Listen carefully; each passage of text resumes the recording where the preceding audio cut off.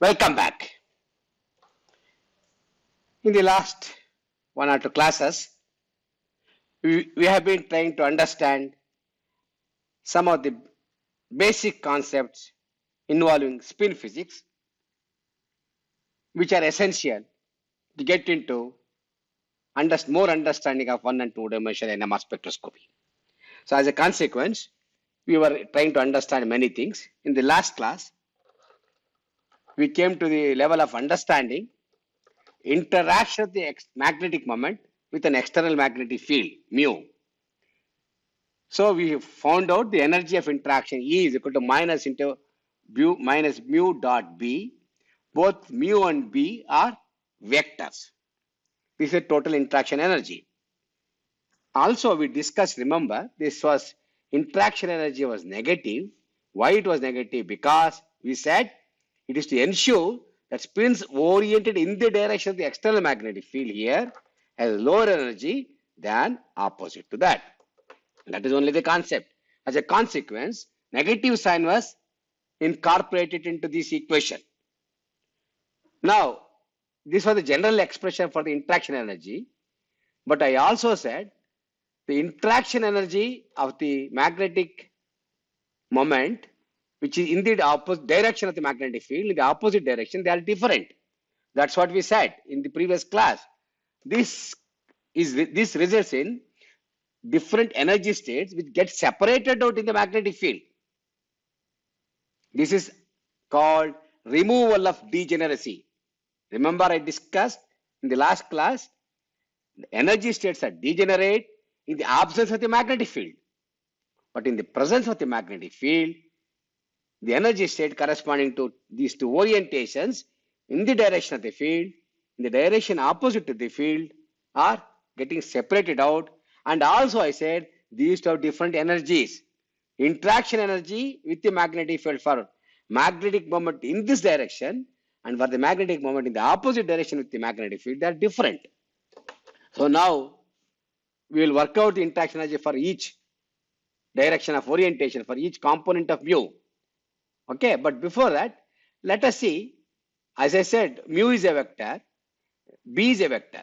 Of course, that is B naught is a static magnetic field. Main external magnetic field, I said, is always referred to as B naught. Okay, that's the important thing. And this being a vector, we can resolve this into three components. And it is a dot product.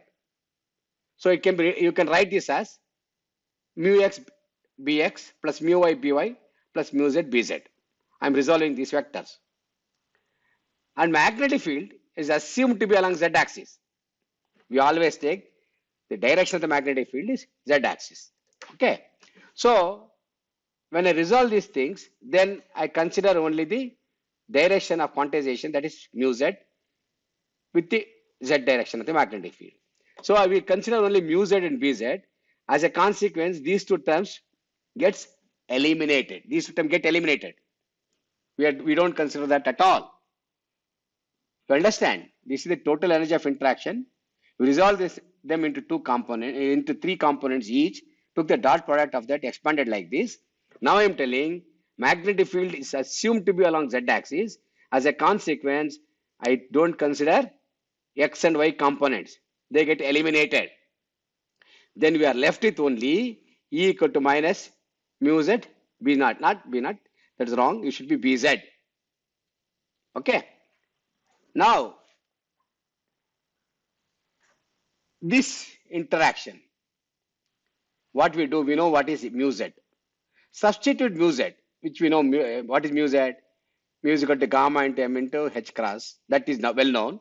In the previous, one of the slides in the previous classes, I showed you. Substitute for mu z. This becomes minus m h cross b naught, which I can consider as, of course, I'm considering this as only b naught, but it should be bz, doesn't matter. B naught is assumed to be along z axis. Now E is equal to mh cross omega naught. What is h cross omega naught? Now omega is equal to minus gamma into b naught. This term, I'm resolving it. I'm separating out these two terms. mh cross I'm retaining. Minus gamma b naught, I call it as omega naught. So the energy of interaction of this one, we can bring it to this form. M H cross omega naught. Okay. Now we will resolve them into two components. Energy for the two states alpha and beta, that is plus of state and minus of state, that is alpha beta states. Just find out what is M here. M is equal to plus of and minus of. Substitute for that. For half state minus of, remember there's a minus here. Okay. So, minus component is removed. E alpha and E beta, there is one mistake I have made. This is minus, this is plus, because E alpha is equal to this plus of state. E alpha is equal to half into gamma H B naught over 2 pi. What I did is, it was H cross. Remember in the previous equation, it was H cross. H cross is written as H over 2 pi. H is a Planck's constant. Same way, energy for the beta state is written like this. Okay. Okay. What is happening is, this energy of interaction for these two states, energy is always negative here. As a consequence, plus half appears with a minus sign. Minus half for the beta appears as a positive sign. As a consequence, notice the energy of beta state is more than alpha state. Although we say alpha state is here and beta state is here. M half as a, for alpha state, for M half, it is like this. And for beta state, it is like this. Okay. Alpha and beta orientation of the spin in the direction of the field, in the opposite direction of the field. For M half, M equal to half and M equal to minus half are given like this. But in the presence of the magnetic field, this gets interchanged like this because of the negative sign. So, beta is appearing to be with the higher energy, alpha is the lower energy. As a consequence, plus half and minus half, because of already there is a negative sign, is equal to E equal to minus mu dot B naught. This appears like this. So in all the books you can find out beta state is written up, that is M equal to minus half state. And the alpha state is written with the lower energy like this. Okay. So this is the alpha state is the lower energy, this is a beta state is the higher energy. Although it is written like this, because of the negative sign, it happens like this. Notice this change. In most of the books they write beta as higher energy state, alpha as the low energy state like this. Now what is the energy difference between alpha and beta state? Take the difference between these two. Difference between these two. Half minus half is 1 or minus half plus half, if you take either of them, depending on alpha beta or beta alpha, doesn't matter. We take delta E, one of them, one direct. Then it turns out to be half gets cancelled out here. You get gamma H B naught over 2 pi. That is the energy difference. It is called delta E. The energy difference between alpha and beta spin states is simply this equation. I am taking the difference, that's all. E alpha, E beta difference is delta E, and that's what I am getting it. Now, you also know from your basic atomic physics, we have studied long back, energy can be expressed as frequency. Delta E is equal to h nu. Remember long back we would have studied some conversion of energy to frequency, etc. So delta E is equal to h nu. Now equate these two equations, this and this, because both are delta E. Then what will happen? You bring this will to this. H nu is equal to gamma H B naught over 2 pi. What is going to happen now? What is going to happen? This H and this H get cancelled out. Because you are equating these two, this is a common factor, gets cancelled out. Then what you are left with nu, which is equal to gamma B naught over 2 pi. Remember, this is the basic equation, very, very important. Don't forget this. I am equating energy of separation of alpha and beta state which we calculated based on the interaction, equated this to the frequency to convert into frequency. Now I know when the energy difference when expressed in frequency turns out to be nu is equal to gamma into B naught over 2 pi. This condition is called resonance condition. This is a resonance condition, a very important condition. You require this very often in NMR. And this is the equation which has given several Nobel Prizes for NMR spectroscopies who are pioneers. Okay. What do you understand further from this equation? This is a resonance equation. And here gamma is a constant for a given nuclei. 2 is a constant. Pi is a constant. What is different? Only B naught. B naught is a magnetic field. That is not constant. I can vary. Strength of magnetic field is in my hands. I can keep on increasing the magnetic field. I can increase or decrease. I can change it. As a consequence, nu changes linearly because all are constants. Resonance frequencies vary linearly with the magnetic field. Understand? Now I'll double the magnetic field. Let us say at a magnetic field of 4 Tesla, resonating frequency is some frequency. Let us say frequency nu. I double the magnetic field to 8 Tesla. The frequency will be 2 nu. So it linearly changes. Resonating frequency depends on the magnetic field, which has a linear dependence. So this explains this diagram, this figure. What happens as a function of increasing the magnetic field? Look at this one. Magnetic field keeps on increasing in this direction. As the magnetic field increases, look at the color is getting changed. From low frequency, it is going to higher frequency region. That means higher the resonating frequency, resonance condition in that nu is increasing. You are getting higher and higher resonating frequency. As the magnetic field increasing, resonating frequency also keeps on increasing. Another thing, if you notice, the size of the arrows. Arrow's thickness is also increasing when the magnetic field changes. What does it mean? There is some more meaning in that. What it means is the sensitivity of detection also is more. As the magnetic field goes up, the signal which is weak becomes more sensitive here. You get more signal. Okay, the magnetic field you are increasing, lines of force is increasing.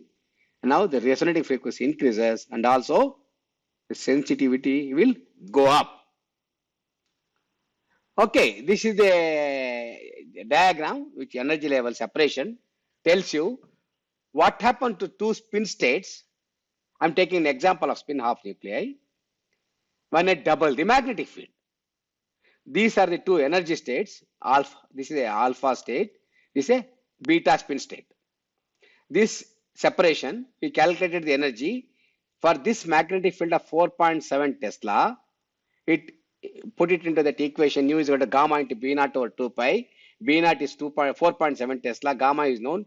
2 pi is known. You calculate. Delta E turns out to be 200 megahertz in a magnetic field of 4.7 Tesla. Now here we have doubled it. What is happening? Energy separation also doubled because it is linearly varying. Magnetic frequency linearly varies with the magnetic field. As a consequence, energy levels also have to go increase energy separation. Otherwise, frequency will not increase, right? So this drawing tells you as you increase the energy magnetic field, energy separation between two alpha and beta states have increased linearly. If you change linearly, it is changing linearly. At the two places we saw it is doubled, energy level exactly get doubled, and this is the resonating frequency, which is 400 megahertz, which was 200 here. When you change the magnetic field from 4.7 to 9.4, the resonating frequency from 200 megahertz became 400 megahertz for protons. So what do you understand from this? Higher the magnetic field, we have better resolution and increased sensitivity. We talk more about resolution and sensitivity as we go ahead. But this point has to be clear for you. Higher the magnetic field, higher the resolution and higher the sensitivity. Okay. This table gives you a feel for what is happening when I increase the magnetic field. How the resonating frequency is changing. Look at it. We will concentrate on this magnetic field. This is approximately 4.7 Tesla. Resonating frequency is 200 megahertz. I go to double. I'll go to 9.4. Resonating frequency get doubled. I go double of this. I'll make it 18.8. Look, it goes to 800 megahertz. It is, as you keep increasing the magnetic field, it is linearly changing. The resonating frequency is linearly changing. So this is an important concept you must remember. And B naught, magnetic field, is always expressed in Tesla, in NMR. And resonating frequency is always expressed in megahertz. Okay. Okay, with this, we have understood all about resonance, in the sense what is the resonance condition, everything. We can even calculate the frequency. We know delta E, we know nu is equal to gamma into B naught over 2 pi. We know what is B naught, what is gamma, what is 2 and pi. We get the resonating frequency. Now, remember in the very first class, when I showed the electromagnetic spectrum, I said NMR appears in the radio frequency region. I suppose you remember all these points. Am I right? Now let us understand. We will find out where does NMR spectroscopy, or where does the frequency, if I calculate for a different magnetic field, where does it appear? We will do that. Okay, we'll calculate the resonating frequency of proton using this resonance condition. Of course, I have been telling you the gamma of proton is 26.75 into the 10 to the power 7 radians per Tesla per second. Now I am taking magnetic field as 2.35 Tesla. This is in Tesla. This gamma is in this unit. I know 2, I know pi. Okay, 3.142 pi expressed in radians, 3.151415926. That value you should not forget. That should be in your fingertip always. Substitute all these values. Okay, nu is gamma I know 2, I know pi, this thing, I know magnetic field Tesla. These are simple numbers. Just plug it into your calculator and it turns out to be nu is equal to 100.06 megahertz. I calculated mu is 100.06 megahertz. Okay. We'll do one more experiment, one more calculation. What happens? I change the magnetic field to different value. Now I take magnetic field of 14.1 Tesla. Earlier was 2.35. I changed it to 14.1 Tesla. All other factors remain same, that I am not touching. It has to be same. Plug in the values. Only this number is changed now. That's all. This all remained same. Find out the value. It is 600.36 megahertz. What happened? I changed the magnetic field 6 times. Resonating frequency changed to 6 times. That's okay. This is for proton. Both the resonating frequency of the proton, in both the magnetic fields, I took example for calculation, they appeared in megahertz frequency range, 100 and 600. Doesn't matter some number, it is all in the megahertz range. That's fine. What about other nuclei? Let us take the example of carbon-13. Carbon-13 gamma is this. In the same magnetic field 2.35 Tesla, this plug in the value, it turns out to be 25.15 megahertz. Gamma of carbon is 4 times less than that of proton. As a consequence, nu is 4 times less. Correct. Proton was 100.06 or something we worked out, and carbon resonating frequency in the same magnetic field is 25.15 megahertz. Good. Let us see what happens with the other magnetic field which we calculated for proton. 14.1 Tesla. Plug it in. For carbon-13 gamma, it turns out to be 150.98. 4 times less than that of proton. In 14.1 Tesla, proton was resonating at 600, carbon is coming at 150. In 2.35, proton was 100, carbon was 25 megahertz, up around that value. Fine. All are in megahertz. That is the general conclusion. All the nuclei we took, the resonating frequency are all within this megahertz range. Anything except one unstable nuclei like tritium, No other nuclei in the periodic table can have resonating frequency more than that of proton. Remember, highest resonating frequency of all the stable isotopes is always proton. That is the one which has highest gamma. In the magnetic field and all other things kept constant, only gamma is changing. That has the highest gamma. So no nuclei in the periodic table can have a resonating frequency higher than that of proton. Okay, with this, and we know it is all in the megahertz range. If protons resonate at 300 megahertz, we can have to do one more calculation. Of course, this is just for you to understand before you go further. Let us say I have given you, somebody has told me there is a magnetic, he got a spectrum in 300 megahertz for proton. What was the magnetic field?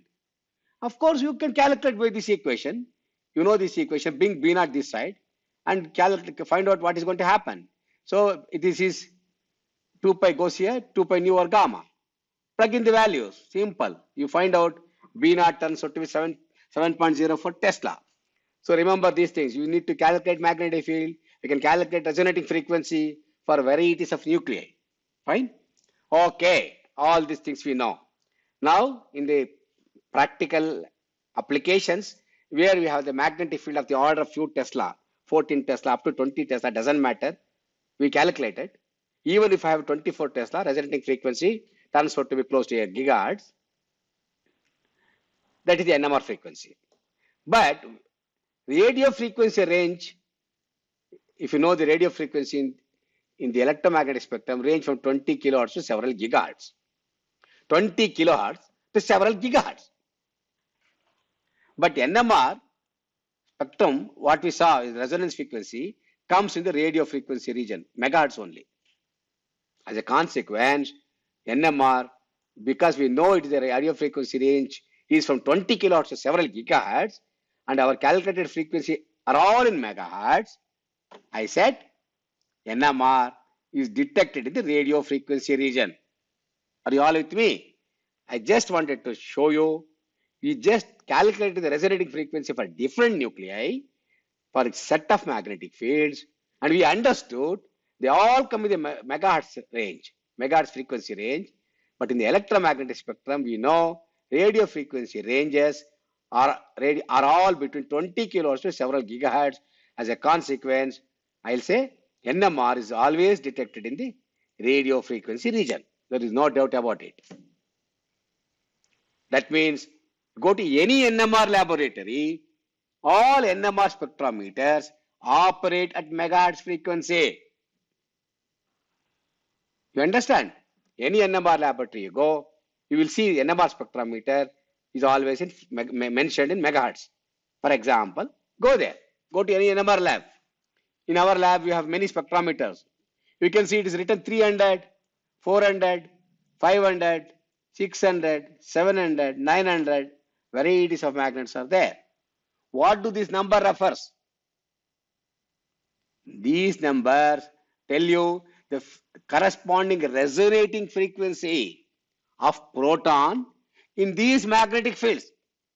In this magnetic field, whose magnetic field can be expressed in some Tesla, if you take the proton NMR, it comes at 500 megahertz.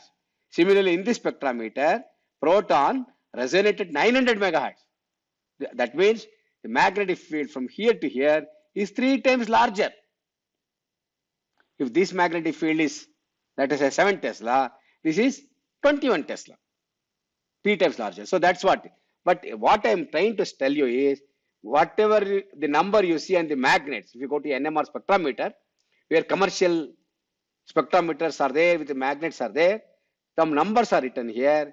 That tells you the corresponding resonating frequency of the spectrometer, and that pertains to resonating frequency of protons. So if I come and tell you I have a 800 megahertz spectrometer, that means I have a magnet written with 800 here, and console everything is matched such that I can protons in that field resonate at 800 megahertz. This is the interpretation you should know. Okay. Now we'll go a little bit more and to understand. We have spin half nuclei where charge distribution is always spherical. Spin of nuclei. It is a dipole. Okay. Charge nuclei is always spherical. And their behavior is easy to understand. Always in NMR, if I take spin half nuclei, I can understand their behavior, their interaction with magnetic field, etc. among themselves, everything. Very easy to understand. Compared to spin greater than half. Not that we can't understand, but easiness of understanding is better for spin half nuclei. Okay. So spin half nuclei are called dipoles. Why is it a dipole? It's tiny magnet with two poles, like north and south pole. So spin half nuclei is always called a dipole. Spin greater than half do not have spherical charge distribution. The charge distribution has a different shape like this, like a spheroid, like a ellipsoid. The charges are distributed differently. See, here is plus, plus, minus, minus. Whereas in the previous example, you see here only two charges, plus if you say this is plus, this is minus. This is plus, this is minus. So only two poles are there. But here, there are four poles, two plus positive charges, poles for two positive charges, two poles for negative charges. That is why it is called quadrupole. Any nuclei with spin greater than half have non-spherical charge distribution, and such nuclei are called quadrupolar nuclei. And such nuclei have what is called electric quadrupole moment. Electric quadrupole moment. Remember, in NMR, as we go ahead, in the subsequent classes, we understand a lot more interactions. So far, we are discussing only external interaction. Interaction of the nuclear spins with the magnetic field. We have many more interactions, internal. One such is a quadrupolar interaction. All interactions in NMR, except quadrupolar interaction, are magnetic interaction. Only quadrupolar interaction is electric in nature. Please remember, quadrupolar interaction in NMR is electric in nature. All other interactions are magnetic in nature. Okay. Now, I'll try to give you some classical analogy. So far, we are discussing some energy level and spin, etc. in some quantum mechanical concept with the physics terms, without using mathematics or anything. These were the things which were taught for us when we were students with some classical analogy. It holds good to some broadly to a large extent. This classical analogy also holds good. Okay, we'll try to understand this. What will happen? Consider spins in a magnetic field. I consider spin of nuclei. Now, in the absence of the magnetic field, spins are randomly oriented. Random distribution is there. There is no preferred orientation. Now, as soon as you put the sample in a magnetic field which is non-zero, some magnetic field of some Tesla, look at this, what is happening? The random distribution of the spins change to preferred orientations like this. Either they orient up or down, orient in the direction of the field or in the direction opposite to that of the field. Okay, there are only two possibilities. But remember, it can have various possibility orientation, but preferably we have always said there are many nuclear spin. They orient like this and like this, both of them having different orientation, making a preferred angle. We also calculate everything. Okay, so some of them line up in the direction parallel to the field, and some of them line up in the direction parallel opposite to the direction of the magnetic field. Okay. Interestingly, more spins are aligned in the direction of the field than opposing it, because that is the lowest energy option. The lowest energy option is more spins are aligned in the direction of the field than opposing it. Please remember my equation. E is equal to mu dot BH. I put my negative signs to ensure that more spins aligned in the direction of the field, which is negative energy, which is a lower energy, preferred orientation. We put the equation, in that equation of energy of interaction, I put a negative sign. I asked you why negative. That I explained there. This is the reason. More spins are aligned in the direction of the field than opposing it, because this is the lowest energy option. Now what happens? Let us understand. Larmor precision. The spin of nuclear are constrained to adapt two possible orientations in the external field given by 2I plus 1. But we know what is the magnetic moment direction. Although we say in the direction of the field, in the direction opposite to the field, we also know what is the angle of orientation.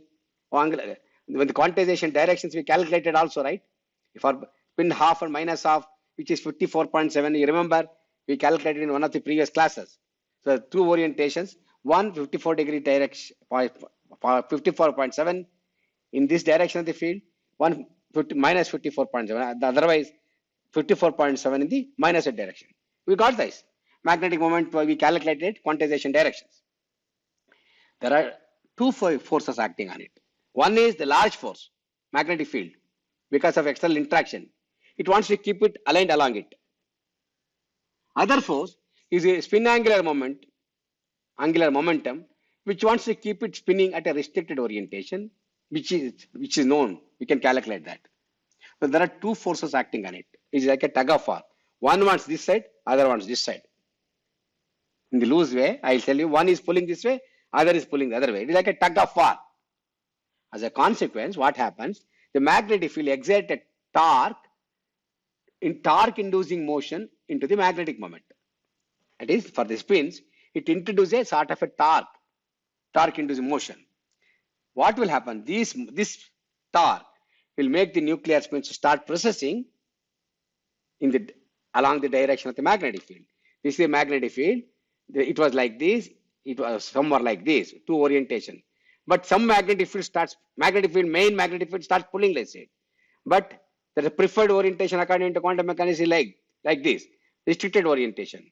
As a consequence, what happens? The spins exert a torque, magnetic field, because it is exerting a torque on the spin, they start rotating in a cone in the direction of the magnetic field. But if one spin is rotating like this in the opposite direction of the field, there are millions of nuclear spins, tiny magnets or magnetic moments. They all present in the sample, undergo precision simultaneously at the same frequency. Frequency will not change. The precisional frequency, the speed at which they rotate is same. Simultaneously undergo in the direction oriented field, in the direction opposite to field, it appears as if it is forming two cones like this. Alpha and beta components of the magnetic moment aligns in the direction, particular angle in the magnetic field. Because of this torque, they precess in a cone like this. This is an important thing. Remember, classical analogy, in the aligned spins, magnetic moments, start precessing in this direction and this direction, two cones, due to two preferred orientations. Okay? And the torque magnetic field induces on the spins. This is called Larmor precision. This is called Larmor precision. Now you may ask me a question. They are precessing at some speed. What is this precisional frequency? How fast it is precessing? I must calculate, right? I should know. If I say torque is exerted by the field on the spins and they start precessing like this, what is its speed? How fast it is rotating? What is the frequency of precision? I must calculate. That is called Larmor frequency. I'll calculate that in the next class and show you what is the Larmor precision frequency. So I'll stop for the day. Today we have discussed a lot of things about continuing from the spin physics. Now we have got a classical example. We understood about the degeneracy removal of the states and we calculated the energy difference between these two states. We obtained the resonant condition and calculated the frequencies and then showed it is in the radio frequency region for different magnetic fields, different spins resonating frequency, different nuclei, all come in the radio frequency region. In the classical analogy, I said the spins start precessing like a cone like this, and it's called a Larmor precision frequency. So in the next class, this Larmor frequency, everything will discuss and continue further. Okay, we'll continue further in the next class.